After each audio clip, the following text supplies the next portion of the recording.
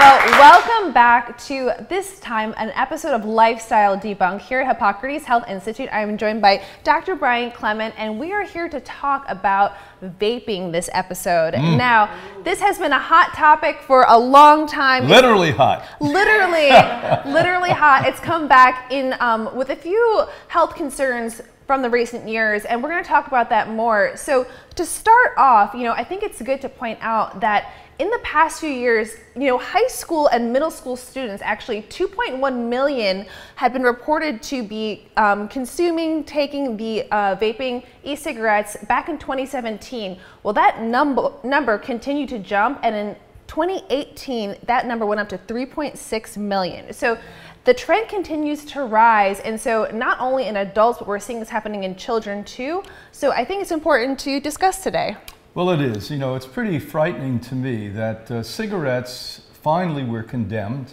The Surgeon General had the ability a few decades ago to tell us that this is killing us. When I was a young guy and I smoked cigarettes, I used to smoke 3 packs a day. I started with Camels, they had no filters, and Lucky Strikes. And I was actually doing it for the same reason a lot of these young people are. It made me feel like a man, made me feel in control of my life. I thought I was sexy, believe it or not. Can you imagine the way you smell and you think that's sexy? But now they made it tasty, because everyone's addicted, as we know today, to sugar. And so point. Taste, and we all are having hyperpalatability, as the former Surgeon General, Dr. Kessler, said. And so they realized this is a way to hook kids. Now, the frightening news is the last data came out from 2018, but I've just read in Wall Street Journal about a month ago that we're up now to over 40% of the high school seniors literally admitting that they've vaped. Now, that's pretty frightening. So electronic, we're so hooked on technology today, somehow they think electronic cigarettes are fine. This is insane. So let's talk a little bit about the toxicity. Now, there are 22 known toxic substances that regularly occur in e-cigarettes. And, granted, they said there's more in regular cigarettes, but that doesn't mean that they don't exist. I mean, 22 is still a pretty great number, right? Well, you bet. Well, let's forget there's 22 and that's less than normal cigarettes. They put saltpeter in there so that boys who have high testosterone levels are less likely to want to be sexually active. And they've been doing that since the Second World War. By the way, how they got most Americans hooked on it, they gave free cigarettes, the cigarette industry, to every single soldier. And the poor guys were under stress. They're giving you now vapor. And here's the problem. These cigarettes, e-cigarettes, have the same nicotine in it. We haven't eliminated the nicotine. There's approximately 22 chemicals plus the nicotine. So what's the difference? The difference is you're going to die with class at this point. Before you just died stinky from cigarettes. Well, now we're classy. Okay, so we're going to talk a little bit now about some of the actual chemicals that are in these e-cigarettes, what they're used for outside of e-cigarettes, and we're going to go from there. So aside from nicotine, we have propylene glycol. And what that is actually, a lot of times it's used as a de-icing agent. I'm actually taking ice off a windshield with something I'm giving a kid. These people should be arrested. This is outrageous insanity. You might as well. Now, think of this. Just think of what I'm saying. Those of you who have taken these e-cigarettes, can you imagine if I took a child and you were watching and opened their mouth and put a defrosting agent down their throat? Would I be arrested? I should be. And if I went to court, I would lose. But you're doing this to make money. At what cost? The life and future, the life of the individual and future of humanity. Wow. And so we have another chemical substance here. This one was said to be lethal in mice and rats. And now, obviously, we don't like animal studies here at Hippocrates Health Institute. We have a long history of knowing what works for humans and what doesn't work for humans. Right. But for something to be deemed as lethal for tests of this nature, I mean, that says a lot. And it says also that it was toxic in cultured human leukocytes. Oh, this is frightening. So let me talk about what this all means. A lot of you say, well, you know, I'm going to vape anyway, although they're saying they have these chemicals, because they tell me it's perfectly safe. When you look at mammal studies, when you look at mice, you look at rats, very similar. The DNA and RNA of these animals are very similar to yours. So when we say that it's causing death, demise, this is not a joke. This is also something that they put in some forms of rat and mice poisoning. Now, worse than that is, think about the second thing that we're discussing here. When you look at the toxic level that this has in it, that it changes the white blood cell. A leukocyte means in English, white blood cell. This is your immune system. And so you're literally going to weaken your immune system, and every virus that comes along, every bacteria, every cancer cell that comes along, you will be a candidate to much, much higher levels get this disorder. Wow, that's a powerful statement. So as we continue to move on here, so we have another chemical here, and this one is actually found in foods such as seeds, nuts, and meats. So though it was coming from originally a more natural source, now we have a synthetic source that is producing this chemical that is now being put into the e-cigarettes. What do you think about synthetics that are made based off organic compounds? Well, it's very similar to the work that I did on supplementation, and that's what they did with over 90% of supplements. But let me emphasize that the nuts and seeds that they tested were roasted. So the mutation of the proteins within them, and more so meat, as we know, these are all carcinogens, known carcinogens. This is something that they put in for the nutty flavor, you know, the rich, as we call it, the rich flavor. You know, when I used to smoke cigarettes, when we finally got the filters on, they actually tried a little bit of this. It didn't work so well, though. They put flavors like chocolate cigarettes and nut flavor cigarettes, and this is what they're trying to get at with your health. This is insanity! So now you can have sugar flavors, the fat flavors. They're just trying to satiate us in all these different ways, right? Alexa, is this sexy to young people to have an electronic cigarette?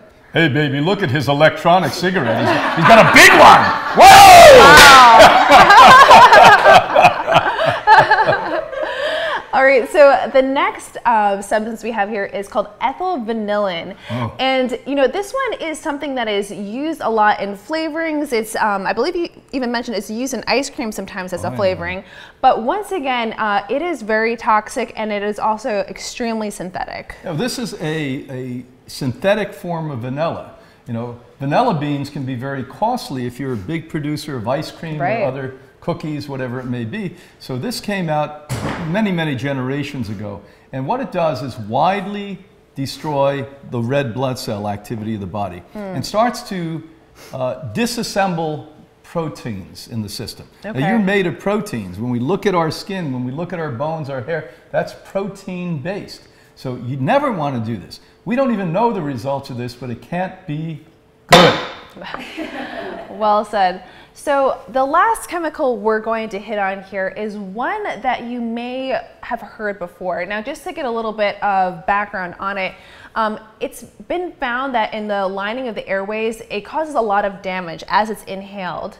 And what they've also found is it strongly implicates protein damage in those airways, kind of like what we were saying before. And it can, as opposed to animal studies, it can go much deeper in the lungs of humans than it can in actually other mammals. So what some people may have heard of, and this is what is cause for popcorn lung, and that's something that has come up in the past few years, and it's been known to happen with vaping in particular, and has sent many people into chronic illness. Well, I guess you get popcorn lung if you go to the movies. I'm not sure about how insane this is. So let's explain what this really means. Why they call it popcorn lung is when you look inside of the lung with the scan, it actually looks like uneven tissue mass, almost cystic or fibroid cystic concerns. Now, why that happens is that your cells are made of amino acid proteins. And when they all are working the way they should, and there's enough of these, you literally have a smooth tissue inside of the lungs. Now remember, the lungs regenerate every 70 days.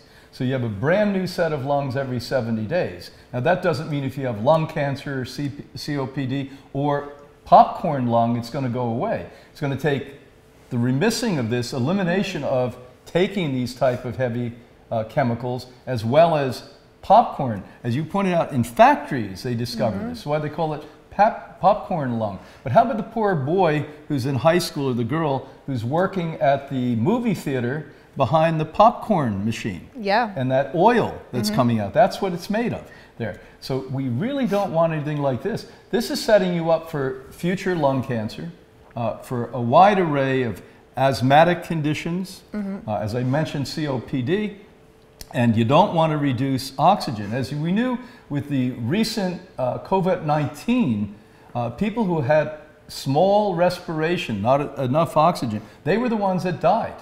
That's why older people, a medium age in some places were 80 years old, 82 years old, of who died from this. It was because of lack of oxygen. So not only are you getting lack of oxygen by inhaling these deadly chemicals with what in it? With nicotine in it and caffeine in it, but you're also now putting chemicals in that further reduce the oxygen and impair permanently, I would imagine, the tissue mass, creating scar tissue of the lung. Yeah, and that's a great point. And yeah, this whole thing was actually found when people went to the lungs of people who worked in the popcorn industry, in the popcorn factories, and how they actually, by breathing in this chemical with this synthetic buttery flavor, that's like what the chemical does, is produce that buttery richness, that's what was causing this to happen, and it was causing the tumors and things like that that you were explaining. So what's really interesting is that, you know, that this condition is really a part of what makes these e-cigarettes so harmful. And I think it's really interesting how so often, you know, we take in the oil, we take in the butter, we take in the sweet, and we're just trying to satiate those needs through the e-cigarettes for many people. Oh, this is really, it's disheartening to me. It took many, many generations and a war that was won by conscious attorneys. We finally battled the liars, the presidents of the large cigarette companies. They actually said there's no studies that show this creates cancer and early death. This was completely lie. We brought them down. As a matter of fact, Montgomery, who was a colleague and a friend of mine, God bless him, he's gone now, was really the man that had the courage and the ability and the intelligence to do it. And without him, we would be in a different world. Now we have this new disaster emerging among us. And we've got to put a stop to these things. Addiction's addiction, and why you're addicted is because you're not a happy camper. Become a happy camper! Well said. So another reason why we bring this topic up for this discussion today is because the scene of vaping has been changing. So in the recent years, we have heard instances coming up of people actually vaping essential oils and vitamins, surprisingly. So Brian, have you heard about this? What are your thoughts? Well, you know, everything under the sun that's healthy, I at least test or I research, and we utilize here under clinical work with our guests who come to Hippocrates after we've tested it ourselves. So a few years ago, I tested CBD in a vaporizing form. Now, to me, I didn't really find much of a benefit, and shortly after I started that, I realized that when you heat anything above 115 degrees, including this oil, it becomes a carcinogen. And in the case we're talking about here, all of these herbs actually are carbohydrate based, and when you heat them into a high temperature, they become acrylamides. Acrylamides are known carcinogens. This isn't an opinion. This is the best of science today. When it's tried to be denounced by many organizations, it came back and reared its head and said, no, this is true. Carbohydrates that are heated at high temperatures become carcinogens. The other thing I may say to you, that the vitamins, quote, that they put into these are synthetic.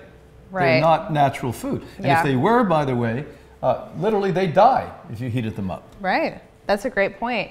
So in terms of vitamins and nutrients that actually are put into a more vaporized form, what do we have that's available on the market today that may actually be healthier for people? Well, we've been doing it here in our medical department for a number of years. And so when we have people with lung problems who aren't doing this recreationally, but actually doing it because they want to gain their health. So we have people with lung problems, respiratory problems. We actually take glutathione, a superstar among antioxidants. And we can vaporize it, put it into the lungs, and we've seen miraculous things happen. When the people go back home to their physicians say it usually takes years for this level of recovery that happen in 1 or 2 months. There are other things that we can actually vaporize. Right now at the Institute, we're in the middle of an experiment. We're taking stem cells. I'm doing this myself right now. Wow. I'm inhaling my own stem cells. And this was work that was done over a 20-year period with different people. And we're finding that it doesn't only help the lungs, but it enters in through the lungs, goes systemically throughout the body, and the stem cell, as you know, rebuilds any broken or weakened part of the anatomy of the human being. Wow, that's fascinating. And so when it comes to, this is not just vaporizing, this is also called nebulizing. Nebulizing, correct? yes. Okay, and so does that mean that the heating process of it is happening at a lower temperature? Much lower. So it's actually 98 degrees Fahrenheit, something like 30-some degrees. And this is a healthy thing. But what we talked about earlier, and I'm so happy we're discussing this today, is a grievous. It's criminal. When we are allowing our children, and we have forgotten to talk about how many mid-aged kids are doing this. Right. Middle school kids are doing this. It's become popular. And a naive parent who doesn't know any better, who's probably addicted themselves to something, are allowing this to happen. Oh, it's safe. The doctor, so what doctor? The doctor on the payroll of the damn companies that make these vapors. You guys you believe that nonsense. Stop believing it. The expert. As soon as they're an expert, look behind them. What payroll are these bums on? That's what you should be doing. That's a great point. And so I think we can qualify vaping as debunked. Would you agree? Debunked, defunct, and funky. All right. Well, thank you guys so much for joining us for another episode here of Lifestyle Debunk. We'll be back next week with another episode of something relevant and fascinating. And we look forward to seeing you soon on HHI TV. And let me tell you.